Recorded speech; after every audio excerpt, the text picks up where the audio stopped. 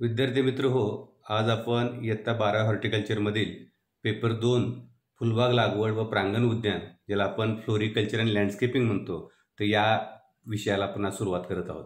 तर या विषयातील जो पहिला घटक आहे, त्या घटकाचं नाव आहे फुलबाग लागवड ओळख, म्हणजे ज्याला फ्लोरिकल्चरची ओळख म्हणतो आपण. तर या घटकाला येणाऱ्या बोर्ड परीक्षेमध्ये किंवा अभ्यासक्रमाचा जर विचार आपण केला, तर त्यामध्ये एकूण गुण आहेत 4 ते 6. तर या प्रमुख पहिल्या घटकामध्ये आपण 3 प्रकारचे उपघटक पाहणार आहोत. त्यातला पहिला उपघटक आहे फुलबाग लागवड, सुशोभित बाग बगीचा, प्रांगण उद्यान ओळख, म्हणजे फ्लोरिकल्चर अँड लँडस्केपिंगची ओळख आपण पाहणार आहोत. त्यातला दुसरा उपघटक आहे फुलबाग लागवडीचे प्रकार आणि उपयोग, म्हणजे फुलबाग लागवडीचे कोणकोणते प्रकार आहेत आणि त्याचा उपयोग कशा प्रकारे केला जातो, तर ही बाब आपण पाहणार आहोत. आणि त्यानंतर फुलबाग लागवडीचं महत्त्व आणि मर्यादा, ज्याला म्हणतो आपण समस्या किंवा अडचणी म्हणतो. तर एकानंतर एक या ठिकाणी आपण बाबी काय पाहणार आहोत. तर सर्वप्रथम आपण या ठिकाणी आज आपण पाहतोय की फुलबाग लागवड किंवा ज्याला आपण फ्लोरिकल्चर म्हणतो, आणि त्यातला जो दुसरा भाग आहे प्रांगण उद्यान, ज्याला आपण लँडस्केपिंग म्हणतो, या दोन्हीचं महत्त्वाचं काय भाग आहे त्या ठिकाणी किंवा काय काय महत्त्व आहे हे सुरुवातीला आपण या ठिकाणी पाहू आपण. तर वनस्पतीचा सर्वात शोभिवंत भाग जर कुठला असेल ते म्हणजे फुल आहे. प्रत्येक व्यक्तीला फुलाकडे पाहिल्यानंतर चेहऱ्यावर हसू उमटतं. फुल हे मानवाच्या वेगवेगळ्या प्रकारच्या भावना व्यक्त करण्यासाठी वापरलं जातं. प्रेमाची भावना असेल, मैत्रीची भावना असेल, शांतीची भावना असेल, श्रद्धेची भावना असेल, तर विविध प्रकारच्या मानवी जीवनामधल्या ज्या भावना आहेत त्या व्यक्त करण्यासाठी फुलांचा वापर त्या ठिकाणी काय केला जातो. मानव जन्मल्यापासून ते मरेपर्यंत त्याच्या प्रत्येक सुखदुःखाच्या ठिकाणी फुलांचं अनन्यसाधारण महत्त्व आहे. तर समजा मूल जन्माला आलं तर बारशाच्या कार्यक्रमाला आपण फुलं वापरतो, लग्नामध्ये फुलं वापरतो आपण, एखाद्या शाळेमध्ये पहिला नंबर वगैरे काढला तर त्यावेळेला त्याला आपण स्वागत करण्यासाठी फुलं आपण त्या ठिकाणी वापरतो. आणि सर्वात शेवटी ज्यावेळेला मृत्यू पावतो तर त्यावेळेला सर्वात शेवटी म्हणजे सर्वात शेवटचा हार किंवा ज्याला आपण जे पुष्पगुच्छ आहे ते सुद्धा त्या ठिकाणी श्रद्धांजली म्हणून वाहण्यासाठी काय करत असतो, आपण वापरत असतो. आता यामध्ये आपल्याला फुलबाग लागवड म्हणजे काय आणि सुशोभित बाग बगीचा किंवा त्याला प्रांगण उद्यान आपण म्हणतो, त्या दोन्हीमध्ये महत्त्वाचा फरक किंवा त्या दोन्ही बाबी काय आहेत आपण थोडक्यामध्ये पाहूया. आता फुलबाग लागवड ज्याला आपण फ्लोरिकल्चर म्हणतो, तर ही उद्यान विद्याशास्त्राच्या ज्या शाखेमध्ये फुलझाडांची व्यापारी तत्वावर लागवड व त्या पिकांची काढणी पश्चात तंत्रज्ञान यांचा अभ्यास केला जातो, त्याला आपण फुलबाग लागवड म्हणतो. म्हणजे हे उद्यानशास्त्राची अशी शाखा आहे की ज्या शाखेमध्ये फुलांच्या लागवडीचा व्यापारी तत्वावर लागवड, म्हणजे त्या ठिकाणी त्या पिकांची आपण 1 एकर 2 एकर 3 एकर क्षेत्रफळात पिकांचं फुलांचं उत्पादन घेण्यासाठी आपण लागवड करत असतो. आणि त्यानंतर काढणी पश्चात तंत्रज्ञान, त्यावर काय प्रक्रिया वगैरे आपल्याला करता येते का, या सर्वांचा अभ्यास करणे त्याला आपण फ्लोरिकल्चर म्हणतो. दुसरी जी या ठिकाणी बाब आहे ठिकाणी म्हणजे ज्याला आपण म्हणतो प्रांगण उद्यान म्हणतो आपण, किंवा ज्याला आपण सुशोभित बाग बगीचा म्हणतो आपण. तो शोभिवंत वनस्पती व उद्यानाची उभारणी करण्याच्या शास्त्राला प्रांगण उद्यान असे म्हणतात. आता आपण काय करतो, शहरामध्ये तुम्ही पाहिलं असेल सुशोभित बाग बगीचे त्या ठिकाणी उभा केले जातात, तर त्या बगीच्याचं उभारणी असेल किंवा जे निरनिराळ्या प्रकारचे शोभिवंत वनस्पती असतील, तर यांचा शास्त्रीय पद्धतीने अभ्यास करणाऱ्या शास्त्राला आपण काय म्हणतो, लँडस्केपिंग म्हणतो किंवा त्याला आपण प्रांगण उद्यान म्हणतो. आता ह्या दोनच बाबी या ठिकाणी मर्यादित नाहीत. तर फुलबाग लागवड आणि प्रांगण उद्यानाचा या दोन्हीचा आपण अभ्यास करत असताना अजूनही त्या ठिकाणी काही बाबी या ठिकाणी आपल्याला काय अभ्यास करायच्या आहेत. त्या कुठल्या कुठल्या, तर यामध्ये पहिली बाब म्हणजे फुलपिकांचा अभ्यास करणे, म्हणजे वेगवेगळ्या प्रकारची जी फुलं आहेत ज्यांची आपण शेतामध्ये ओपनवर किंवा पॉलिहाऊसमध्ये आपण ज्यांची लागवड करतो त्या पिकांचा अभ्यास करणे. शोभिवंत वनस्पतींचा अभ्यास करणे. तर शोभिवंत वनस्पती आकर्षक पानाचे असतील, फुलांचे असतील, वैशिष्ट्यपूर्ण आकारांचे असतील, काही वेली असतील, काही लता असतील, काही झाडं असतील, काही झुडपं असतील, काही काटेरी वनस्पती असतील, काही मऊ नाजूक वनस्पती असतील, काही पाण्यामध्ये येणाऱ्या वनस्पती असतील, आणि ज्याला आपण नारळवर्गीय किंवा पामवर्गीय झाडं आपण म्हणतो, यांचा आपण अभ्यास करणार त्या ठिकाणी.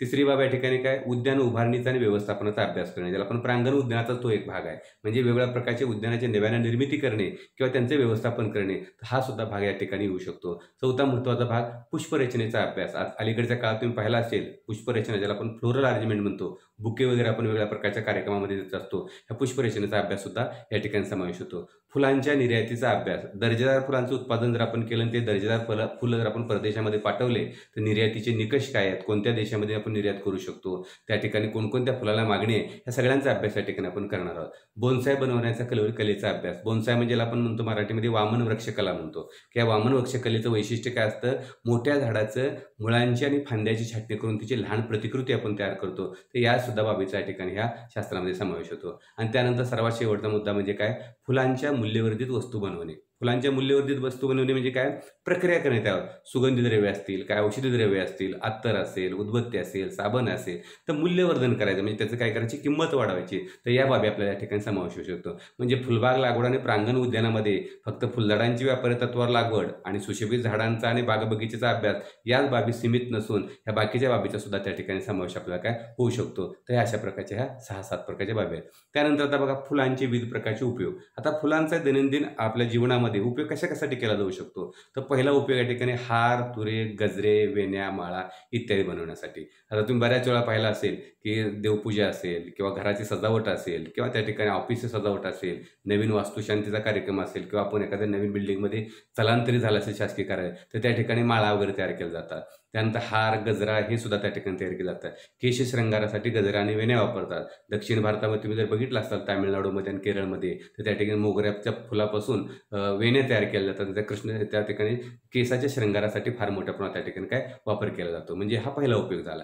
दुसरा उपयोग त्या ठिकाणी काय, पुष्पगुच्छ बनवणे. तुम्ही आता पाहिलं असाल की आजकालच्या कालावधीमध्ये जुनी जी पद्धत आहे एकमेकाला स्वागत करण्यासाठी हार देण्याची वगैरे, ती पद्धत आता नामशेष होत चाललेली आहे. त्याच्याऐवजी आता काय आपण बुके तयार करतो, ज्याला आपण पुष्पगुच्छ म्हणतो. आता ही पद्धत का आलेली आहे, त्याचे काय थोडेसे फायदे आहेत आपल्याला. तर पुष्पगुच्छाचे हाताळणी करणं सोपं जातं, एका ठिकाणून दुसरीकडे त्याला घेऊन जाण्यासाठी सुद्धा सोपं जातं.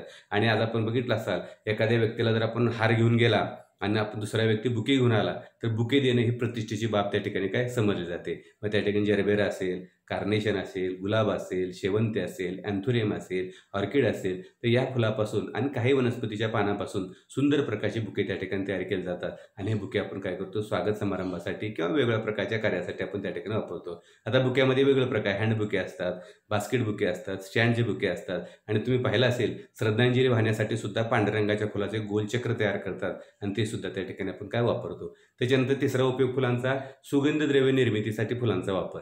म्हणजे काही फुलं जी सुगंधी फुलं आहेत, उदाहरणार्थ जाई, जुई, मोगरा, गुलाब, निशिगंध, सोनचाफा, लव्हेंडर हे जे फुलं असतात, ह्या फुलांचा जो अर्क आहे तो अर्क बाजूला काढला जातो आणि त्यापासून सुगंधी द्रव्य तयार केलं जातं. तर काही वनस्पतीच्या पानाला सुद्धा सुगंध असतो किंवा पानाचा जो अर्क आहे, उदाहरणार्थ जिरॅनियम, परचौली, दवणा, मरवा यांचा सुद्धा वापर त्या ठिकाणी आपण काय सुगंधी द्रव्याच्या निर्मितीसाठी काय केला जातो. हा तिसरा उपयोग झाला. त्याच्यानंतर चौथा उपयोग आपण पाहूया, औषधासाठी फुलांचा वापर.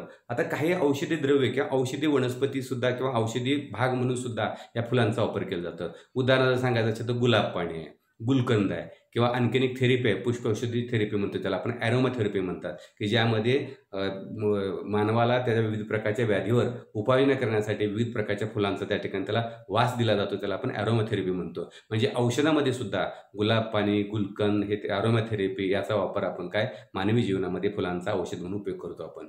त्याच्यानंतर पाचवा महत्त्वाचा उपयोग आहे सुकवलेली फुले बनवण्याचा वापर. म्हणजे ताजी फुलं तर आपण सुशोभीकरणासाठी वापरतो, पण काही फुलं असतील, काही झाडांच्या फांद्या असतील, काही झाडांच्या पानं असतील, काही झाडांची फुलं असतील, तर हे काय करतो आपण सुकवतो, वाळवतो, ड्राय करतो आणि त्यापासून आपण काय करतो ग्रीटिंग कार्ड तयार करतात, वॉल फ्रेम तयार करतात. त्यानंतर तुमच्या आणखी वेगवेगळ्या प्रकारच्या सुकवलेल्या पाकळ्यापासून कागदाचा जो लगदा आकर्षक प्रकारचा कागद त्या ठिकाणी तयार केला जातो आणि या कागदाला काय परदेशामध्ये सुद्धा फार मोठ्या प्रमाणात काय मागणी आहे. म्हणजे वाळलेल्या फुलापासून तयार केलेल्या सुशोभित वस्तू आहेत त्यांची निर्यात आपण फार मोठ्या प्रमाणात परदेशामध्ये काय करतो, त्यापासून परकीय चलन फार मोठ्या प्रमाणात आपण काय मिळवत असतो. म्हणजे सुकवलेल्या फुलांचा वापर सुद्धा आपल्याला अर्थार्जनासाठी चांगल्या पद्धतीने त्या ठिकाणी मिळू शकतो. त्यानंतर शेवटचा किंवा दुसरा जो उपयोग आपला फुलांच्या बिया, कंद, गड्डे, रोपे इत्यादीचं उत्पादन म्हणजे रोपवाटिकेचा व्यवसाय.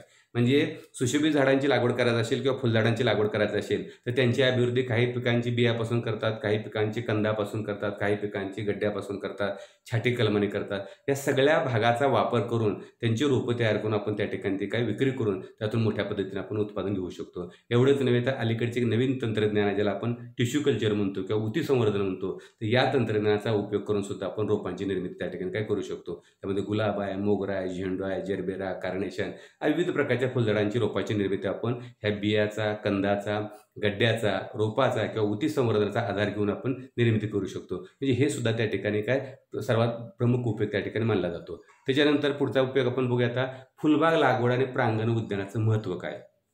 आता आपण काय पाहिलं, फुलांचा विविध अंगाने उपयोग आपण पाहिला. आता फुलबाग लागवड आणि प्रांगण उद्यानाचं महत्त्व काय. आज आपण पाहतोय की सगळीकडे आता जवळपास आर्थिक सोबत आलेली आहे. आणि आर्थिक सुबत्ता आल्यामुळं फुलांचा वापर हौसेसाठी, छंदासाठी म्हणून फार मोठ्या प्रमाणात केला जातो. ही उद्यानशास्त्राची सौंदर्यरूपी शाखा आहे. म्हणजे या ठिकाणी उत्पादन मिळणं अशातला भाग नाही, एक माणसाचा वेगळ्या प्रकारचं समाधान त्या ठिकाणी पासून मिळू शकतं. आणि मोठ्या शहरामध्ये तुम्ही जर पाहिलं असेल तर मोठ्या शहरामध्ये फुलांचा वापर फार मोठ्या प्रमाणात केला जातो. म्हणजे शहरामध्ये फुलबाग लागवडीसाठी फार मोठ्या प्रमाणात वाव आहेच आहे, पण शहरामध्ये जो फुलांचा पुरवठा आहे तो ग्रामीण भागामध्ये केला जातो. आणि ग्रामीण भागामध्ये केलेल्या फुलांचे जे मार्केट किंवा त्याला विक्री करण्यासाठी जे ठिकाण आहे ते शहर आहे. म्हणजे फुलबाग लागवड किंवा आपले प्रांगण उद्यान हे शहरी भागाला आणि ग्रामीण भागाला या दोन्हीला जोडणारा दुवा आहे आणि दोन्ही भागासाठी पैसे मिळवून देणारं महत्त्वाचं काय साधन आहे. आता फुलबाग लागवड किंवा प्रांगण उद्यानाचं महत्त्व काय आहे तर वेगवेगळ्या अनुषंगाने आपण या ठिकाणी महत्त्व पाहणार आहोत. पहिलं जे बाब आहे या ठिकाणी सौंदर्यात्मक दृष्ट्या महत्त्व. तुम्ही पाहिलं असेल की आपल्या आजूबाजूच्या परिसरामध्ये फुलांची लागवड केली, सुशोभित झाडांची लागवड केली तर आपला परिसर काय दिसतो, सुंदर दिसतो. आता काही वनस्पतीला वास असतो, काही वनस्पतीला वैशिष्ट्य प्रकारचा आकार असतो, काही वनस्पतीला वेगळ्या रंगाची फुले येतात. ह्या सगळ्यांचा वापर करून आपल्या आजूबाजूचा परिसर आपण सुंदर करू शकतो. म्हणजे सौंदर्य आपल्या परिसरात आपण चांगल्या पद्धतीने वाढवू शकतो. तुम्ही शहरामध्ये पाहिलं असेल बागबगीच्यामध्ये हिरवळीची लागवड करतात, कुंपण असतं, रॉकरी असतं, वेगवेगळ्या प्रकारचे झाडे असतात, वेगवेगळ्या प्रकारचे झुडपे असतात, वेली असतात, लता असतात. ह्या सगळ्यांचा वापर करून आपण परिसर चांगल्या पद्धतीने बनवतो. त्यालाच आपण काय उद्यान किंवा बगीचा म्हणतो. तर या दृष्टिकोनातून या ठिकाणी महत्त्व आहे. दुसरा महत्त्वाचा मुद्दा आर्थिकदृष्ट्या महत्त्व. म्हणजे फुलबाग लागवड आणि प्रांगण उद्यानाचा महत्त्वाचा विचार करत असताना पैशाच्या स्वरूपामध्ये कसं हे शास्त्र किंवा कसं हे आपल्याला उपयुक्त ठरू शकतं तर या बाबी या ठिकाणी येतात. फुले व शोभिवंत वनस्पतीचं उत्पादन करणं किंवा त्याची विक्री करणं यातून मोठ्या प्रमाणात पैसे मिळू शकतात. तुम्ही पाहिलं असेल की आज अब्जावधी रुपयाची उलाढाल आहे. आपल्याकडून परदेशामध्ये जे कटफ्लॉवर असतात ज्याला आपण लांब दांड्याची फुलं म्हणतो, जेरबेरा, कार्नेशन वगैरे, त्याला प्रचंड मागणी आहे, अँथुरियम वगैरे, तर यांच्याही विक्रीतून आपण पैसे मिळवू शकतो. दररोजच्या बाजारामध्ये तुम्ही सुट्टी फुलं असतील, झेंडू असेल, मोगरा असेल, जाई असेल, जुई असेल किंवा तुम्ही बघितलं असाल की पानं असतील, फांद्या असतील, कंद असेल की ज्यांची आपण काय करू शकतो बाजारामध्ये पाठवून विक्री करू शकतो आणि त्याच्या विक्रीतून चांगल्या प्रकारचा आपण काय फायदा मिळवू शकतो. शहरामध्ये तुम्ही अलीकडे पाहिला असाल सुशोभित झाडांच्या रोपांची विक्री करण्याचा जो काय व्यवसाय आहे ज्याला आपण रोपवाटिका म्हणतो तर हा एक प्रमुख व्यवसाय आहे ज्यातून प्रचंड पैसे त्या ठिकाणी आपण मिळवू शकतो. म्हणजे आर्थिक दृष्टिकोनातून सुद्धा फुलबागाची लागवड किंवा सुशोभित बगीचाचा जर विचार आपण केला तर निश्चितपणे अधिक काय फायदेशीर आहे. त्यानंतर तिसरी बाब या ठिकाणी निर्यातीच्या दृष्टीने महत्त्व. निर्यात म्हणजे काय, आपल्यातला माल परदेशामध्ये पाठवणं. आता भारत सरकारनं ह्या फ्लोरिकल्चर इंडस्ट्रीला सनराईज इंडस्ट्री म्हणून घोषित केलेलं आहे. म्हणजे ह्या फुलबाग लागवड आणि सुशोभित क्षेत्राला सनराईज इंडस्ट्री म्हणून घोषित केलेलं आहे. यामध्ये जे कटफ्लॉवर्स असतील, कटफ्लॉवर म्हणजे लांब दांड्याची फुलं, त्यानंतर कुंडीतील रोपं असतील, शोभिवंत पानं असतील, शोभिवंत झाडांच्या फांद्या असतील, शोभिवंत झाडांच्या बिया असतील, कंद असेल, एवढंच नव्हे तर सुकवलेले पानं असतील, सुकवलेली फुलं असतील, तर यांचे प्रचंड फार मोठ्या प्रमाणामध्ये दरवर्षी आपण फॉरेन म्हणजे बाकीच्या परदेशामध्ये त्याची निर्यात करतो आणि त्यांच्या निर्यातीतून आपण काय करतो, परकीय चलन फार मोठ्या प्रमाणात मिळवत असतो. आता वास्तविक पाहता परदेशामध्ये निर्यात करत असताना आपल्याला उघड्या वातावरणामध्ये या पिकांची लागवड करून चालत नाही, कारण त्या दर्जाचा, त्या गुणवत्तेच्या फुलाचे दांडे की त्याची लांबी किंवा फुलं निपजत नाहीत. म्हणून या ठिकाणी काय पॉलिहाऊसचा उपयोग करतात आणि त्यामध्ये आपल्याकडे जेरबेरा, कार्नेशन, गुलाब, शेवंती, अँथुरियम, ऑर्किड या पिकांची लागवड करतात आणि ह्या फुलांची परदेशामध्ये विक्री करून निर्यात फार मोठ्या प्रमाणात केली जाते आणि त्यातून परकीय चलन फार मोठ्या प्रमाणात मिळू शकतं. त्याच्यानंतर चौथा महत्त्वाचा मुद्दा रोजगार निर्मितीच्या दृष्टीने महत्त्व. म्हणजे फुलबाग लागवड आणि प्रांगण उद्यानाचा जर विचार आपण केला तर हे शास्त्र किंवा हा जो काय भाग आहे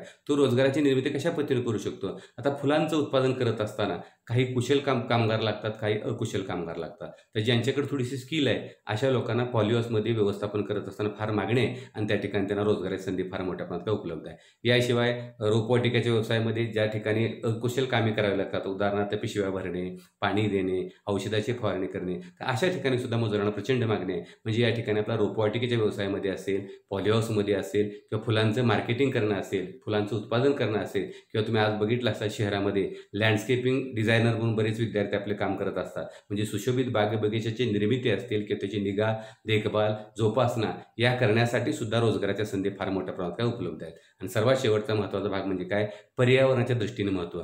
तर फुलबाग लागवड आणि प्रांगण उद्यानामध्ये आपण पाहिलं त्या दोन्ही शास्त्रामध्ये आपण कशाची लागवड करतो, झाडाझुडपांची लागवड करतो. फुलझाडं म्हणजे झाडं आहेत, सुशोभित झाडं म्हणजे झाडं आहेत आणि झाडाझुडपांची संख्या वाढवली म्हणजे त्या ठिकाणी हवेतलं प्रदूषण आपण चांगल्या पद्धतीने काय कमी करू शकतो, प्रदूषणाला आळा बसवू शकतो आपण. आणि आज आपण बघतो या दररोजच्या धकाधकीच्या जीवनामध्ये वाढत्या शहरीकरणामुळे, वाढत्या औद्योगिकरणामुळे माणूस हा निसर्गापासून दूर होत चाललेला आहे. आणि ह्या बाग बगीच्याचा जर आपण विस्तार केला चांगल्या पद्धतीनं तर त्या ठिकाणी आपण काय निसर्गाच्या जवळ जाऊ शकतो आणि पर्यावरणाचं संतुलन आपण चांगल्या पद्धतीने काय संवर्धन करू शकतो. एवढंच नव्हे तर झाडाझुडपांची लागवड केल्यामुळे जे विविध प्रकारचे सजीव आहेत फुलपाखर असतील, मधमाशा असतील, आणखीन वेगळ्या प्रकारचे कीटक असतील, पक्षी असतील, यांना आपण काय करू शकतो, आसरा देऊ शकतो. म्हणजे या ठिकाणी पर्यावरणाचं रक्षण, पर्यावरणाचं संवर्धन करण्याचं काम सुद्धा आपलं फुलबाग लागवड आणि सुशोभित बगीचा कार्य करत असतं. तर ह्या फुलबाग लागवड आणि सुशोभित बगीच्याचं विविध अंगानं आपण हे महत्त्व पाहिलं. त्याच्यानंतर आता बघा, फुलबाग लागवड आणि प्रांगण उद्यानात असलेला वाव. म्हणजे फुलबाग लागवड किंवा प्रांगण उद्यान आपण का विकसित करायचं, हे का महत्त्व आपण पाहिलं. त्याच्या संधी काय, कशा प्रकारच्या. आता पहिली बाब या ठिकाणी बाजारामध्ये वर्षभर मागणी. म्हणजे तुम्ही पाहिलं असेल, वर्षभर तुम्ही केव्हाही जावा, शहरामध्ये गेला असेल किंवा ग्रामीण भागामध्ये गेलं तर फुलांची मागणी वर्षभर कायमस्वरूपी असते. काही विशिष्ट सणाला थोडीशी मोठ्या प्रमाणात असते. उदाहरणार्थ दसरा असेल, दिवाळी असेल किंवा गुढीपाडवा असेल, त्याला झेंडूची मागणी असते. पण दररोज जर पाहिलं आपण तर फुलाला मागणी आहे. म्हणजे आपण फुलबागेची लागवड केली, सुशोभित झाडांची आपण जर बगीचा विकसित करायचं म्हटलं तर वर्षभर या क्षेत्राला प्रचंड मागणी आहे. म्हणून या ठिकाणी लागवडीस काय वाव आहे. दुसरा महत्त्वाचा मुद्दा, भारतामध्ये हवामानाची विविधता आहे. म्हणजे भारत हा असा देश आहे जगामध्ये की ज्यामध्ये सर्व प्रकारचं हवामान त्या ठिकाणी उपलब्ध आहे. आणि हवामानाची विविधता असल्यामुळं आपल्या भारतामध्ये आपण वेगवेगळ्या प्रकारच्या फुलझाडांची, वेगवेगळ्या प्रकारच्या सुशोभित झाडांची आपण लागवड करू शकतो. की जगामध्ये एका विशिष्ट हवामानामध्ये किंवा विशिष्ट ठिकाणीच ते फुलझाडे येतात, ते सुशोभित झाडे येतात. पण आपल्या भारतामध्ये आपण सर्व प्रकारच्या फुलझाडांची त्या ठिकाणी लागवड करू शकतो. म्हणून ह्या लागवडीच्या ठिकाणी वाव आहे. तिसरा महत्त्वाचा मुद्दा, नुसतं आपण लागवड करून त्या ठिकाणी परिसर सुंदर करतो, त्या ठिकाणी फुलांचा सुगंध दरवळतो असाच भाग नाही. तर यांच्या विक्रीतून, फुलांच्या विक्रीतून असून, सुशोभित झाडांच्या रोपांच्या विक्रीतून असून त्या ठिकाणी आपण मोठ्या प्रमाणामध्ये पैसे सुद्धा काय आपण कमवू शकतो. म्हणून या ठिकाणी वाव आहे. चौथा महत्त्वाचा मुद्दा, प्रक्रिया उद्योग आणि मूल्यवर्धन. म्हणजे या ठिकाणी फुलावर जे सुगंधी फुलं आहेत, ज्यांना फुलांना वास आहे, मोगरा असेल, जाई असेल, जुया असेल, गुलाब असेल, तर या फुलापासून आपण अर्क तयार करून, सुगंधी द्रव्य तयार करून, आणि त्या सुगंधी द्रव्यापासून परत आपण उदबत्त्या, साबण, वेगळ्या प्रकारच्या आणखी सौंदर्य प्रसाधनाची साधनं जर आपण निर्माण केले तर त्याचं आपण मूल्यवर्धन चांगल्या पद्धतीने काय करू शकतो. पुढचा महत्त्वाचा मुद्दा, सामाजिक, सांस्कृतिक आणि धार्मिक कार्यक्रमांची मागणी. तुम्ही पाहिलं असेल, सामाजिक कार्यक्रम असेल, कुणाचा वाढदिवस असेल, कुठल्या जयंती असेल, उत्सव असेल, सण असेल, तर प्रत्येक वेळेला त्या ठिकाणी सुशोभीकरणासाठी फुलांची मागणी फार मोठ्या प्रमाणात काय दिवसेंदिवस वाढत चाललेला आहे. लग्नाचा कार्यक्रम असेल तर आपण त्या ठिकाणी स्टेजचं डेकोरेशन करतो. आपण संध्याकाळी वरातीचे रथ असेल तर रथाचं आपण डेकोरेशन करत असतो. निवडणुकीमध्ये एखादा पुढारी निवडून आला आणि त्याची मिरवणूक असेल तर त्यावेळेला आपण स्वागतासाठी तर बुके देतो, पण या फुलांचा उपयोग तो रथ सजवण्यासाठी केला जातो. आणखीन वेगवेगळ्या प्रकारचे धार्मिक कार्यक्रम जे असतात त्या प्रत्येक कार्यक्रमामध्ये फुलांना आणि या ठिकाणी फुलझाडांना प्रचंड मागणी आहे. त्यानंतर पुढचा महत्त्वाचा मुद्दा, निर्यात केल्यामुळे परकीय चलन मिळतं. म्हणजे नुसते फुलझाडांचं उत्पादन आपण स्थानिक मार्केट करून कमी पैसे मिळवणं हा उद्देश या ठिकाणी नाही.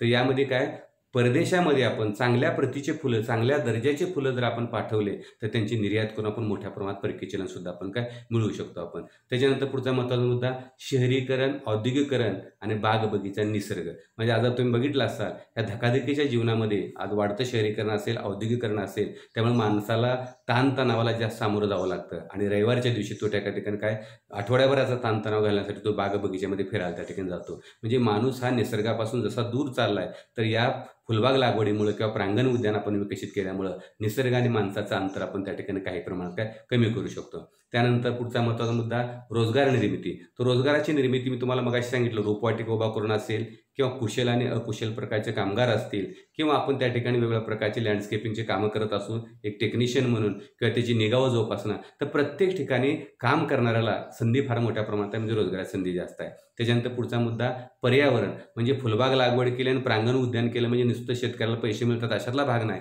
तर पर्यावरणाचं संतुलन राखण्यासाठी सुद्धा हे शास्त्र काय अतिशय उपयुक्त ठरू शकतं. त्यानंतर बोनसाय व पुष्परचना. म्हणजे तुम्ही पाहिलं असेल, बोनसाय म्हणजे मी मगाशी तुम्हाला सांगितलं, मोठ्या झाडाचे मुळ्यांची आणि फांद्याची छाटणी करायची, त्याचं आकारमान मर्यादित करायचं आणि छोटी प्रतिकृती तयार करायची, त्याला बोनसाय म्हणायचं. आणि पुष्परचना, ज्याला आपण म्हणतो फ्लावर अरेंजमेंट, त्या दोन्ही कला येत्या. त्या दोन्ही कला आपण स्वतः जोपासायचे म्हणलं तर एक छंद म्हणून सुद्धा तुम्ही जोपासू शकता. आणि बोनसायची तुम्ही विक्री करायला, जेवढं बोनसायचं वय जास्त असेल, 15, 20, 25 वर्षे वयाच्या बोनसायच्या झाडाला बाजारामध्ये 20, 25 हजार रुपये दर असतो. म्हणजे बोनसाय तयार करणे किंवा पुष्परचना तयार करणे हा छंद म्हणून तर तुम्ही जोपासू शकता, पण त्याबरोबरच त्यांच्या विक्रीतून तुम्ही प्रचंड पैसे सुद्धा काय कमवू शकता. त्यानंतर शेवटचा महत्त्वाचा मुद्दा, या ठिकाणी आपण वाव पाहत असताना नवीन ज्ञान मिळवण्याची संधी आहे. तुम्ही पाहिलं असेल, सुशोभित रोप जे झाडं आहेत प्रत्येक प्रकारचे वेगळे आहेत. आकर्षक पानाचे झाडं वेगळे आहेत, आकर्षक फुलाची झाडे वेगळे आहेत, विविध प्रकारचं आकारमान असं झाडं वेगळं आहे. एवढी यामध्ये व्हरायटी आहे की म्हणजे तुम्हाला प्रत्येक झाडाचं नाव, त्याची वाढीची सवय, त्यानंतर त्याला फुलं केव्हा येतात, त्याचा आकर्षक कुठला भाग आहे, हे सगळं ज्ञान मिळवण्याची संधीसुद्धा तुम्हाला हे फुलबाग लागवडीमुळे आणि प्रांगण उद्यानामध्ये त्या ठिकाणी काय मिळू शकते. म्हणजे हे जे 10 मुद्दे आहेत, हे 10 मुद्दे आपल्याला फुलबाग लागवड, ज्याला आपण फ्लोरिकल्चर आणि लँडस्केपिंग म्हणतो, तर ह्यांना वाव कशा प्रकारे आहे हे स्पष्ट या ठिकाणी काय करत असतात. त्याच्यानंतर आता पुढचा भाग आपण बघूया. त्या भागाचं नाव आहे फुलबाग लागवड व प्रांगण उद्यानातील मर्यादा अडचणी. कारण नवीन अभ्यास करत असताना आपण पाहायचं की प्रत्येक ठिकाणी काय फायदे असतात, काय तोटे असतात. म्हणजे दोन्ही बाजूचा आपण सारासार जर विचार केला तर निश्चितपणे आपण त्या ठिकाणी काही यश मिळवू शकतो. जसं आपण 11-12वीतला जो भाजीपाला लागवड आहे त्यामध्ये सुद्धा आपण काही समस्या पाहिल्या होत्या.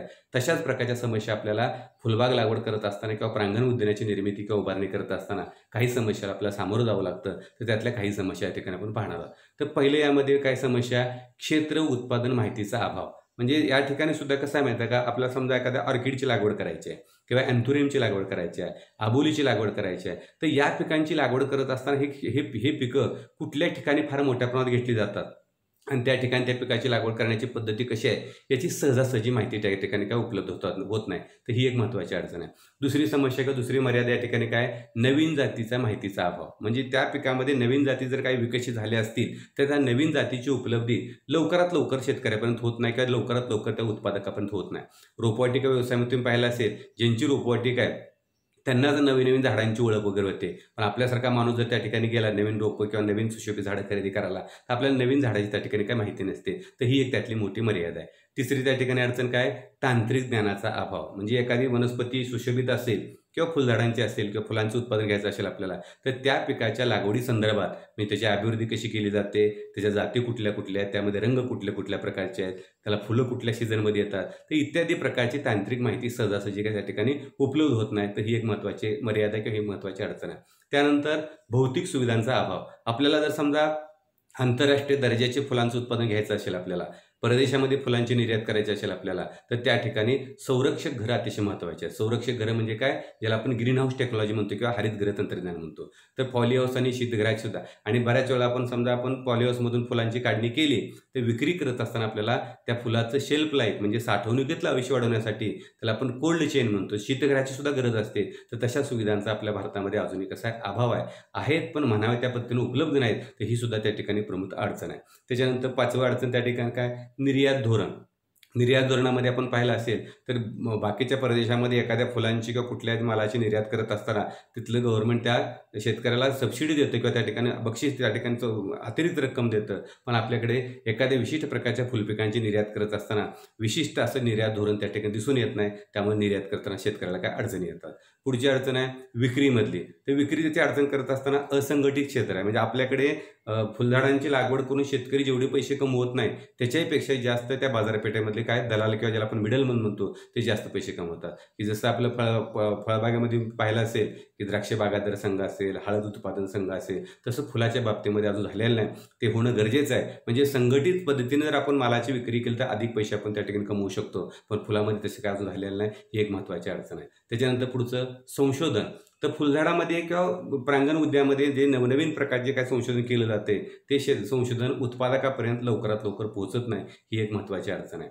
पुढची अडचण 7वी, आयात निर्यात संबंधी माहितीचा अभाव. म्हणजे आपण आयात करत असताना कुठल्या फुलझाडाचे कंद असतील, गड्डे असतील, ते कसे आयात करायचे, निर्यात करत असताना त्या ठिकाणी कुठल्या कुठल्या बाबीचे स्टँडर्ड असाले, त्यांचे परवाने कसे आहेत, ह्या सगळ्या थोड्याशा काय सुस्पष्ट किंवा किचकट पद्धतीने त्या ठिकाणी बाबी आपल्याला दिसून येतात. म्हणजे किचकटपणा अधिक आहे सुस्पष्टपणापेक्षा.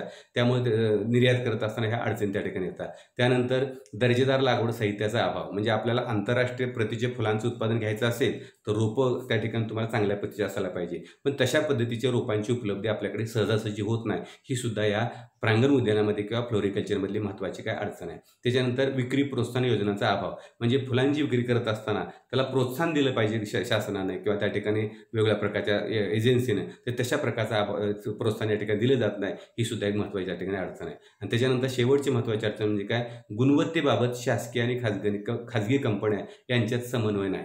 म्हणजे गुणवत्ता म्हणजे काय, क्वालिटी, कशा प्रकारचे उत्पादन आपल्याला करायला पाहिजे. तर शासनाचे नॉर्म्स वेगळे असतात, तर खाजगी कंपनीचे नॉर्म्स वेगळे असतात. तर खाजगी कंपनी आणि शासन ह्या दोन्हीच्या समन्वयाने एकच स्टँडर्ड आपल्याला ठरवून दिलं की गुलाबाचे आम्हाला निर्यात करायचे तर या एवढ्या एवढ्या डेटाचे लांबी असायला पाहिजे, जरबेऱ्याचे आपण निर्यात करायचे. तर ह्यामध्ये थोडीशी तफावत दिसून येते आपल्याला. त्यामुळे शेतकऱ्यामध्ये काय मोठ्या प्रमाणात संभ्रम निर्माण होतो आणि पाहिजे त्या पद्धतीत त्याला उत्पन्न करताना अडचणी निर्माण होतात. तर अशा प्रकारच्या ह्या फुलबाग लागवड आणि प्रांगण उद्यानामधल्या काही मर्यादा आहेत आणि ह्या मर्यादाचा जर आपण चांगल्या पद्धतीनं विचार केला आणि त्यावर उपाययोजना सोडवण्याचा प्रयत्न केला तर निश्चितपणे आपण फुलबाग लागवड आणि प्रांगण उद्यान हे चांगल्या पद्धतीने काय विकसित करू शकतो. तर आजच्या लेक्चरमध्ये आपण या बाबी 4 ते 6 गुणांच्या आहेत, म्हणजे फुलबाग लागवड व प्रांगण उद्यान म्हणजे काय त्याची व्याख्या आपण पाहिली.